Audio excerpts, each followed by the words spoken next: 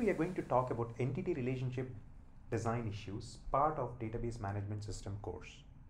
There are several design issues that need to be considered when designing a database using the entity relationship model.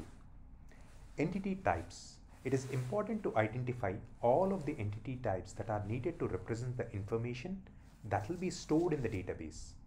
This includes determining the attributes of each entity and the relationships between entities. Primary keys. Each entity in ER model must have a primary key, which is a unique identifier for each instance of the entity. It is important to choose the primary key carefully, and it will be used to identify and access the data in the database. Relationships. It is important to accurately represent the relationships between entities in the ER model. This includes determining the cardinality of the relationship. Example, one-to-one, one-to-many, many-to-many, and deciding how to implement the relationships in the database. Attributes. It is important to carefully choose and define the attributes of each entity, as they will be used to store the data in the database.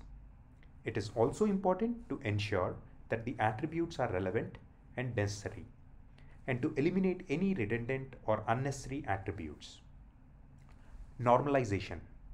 It is important to normalize the ER model to eliminate redundancy and ensure that the data is organized efficiently. Normalization involves dividing the data into smaller, more atomic tables and establishing relationship between the using foreign keys. By considering these design issues, it is possible to create an effective and efficient ER model for a database. It is important to carefully plan and design the database to ensure that it meets the needs of the users and is easy to use and maintain. Thank you for watching.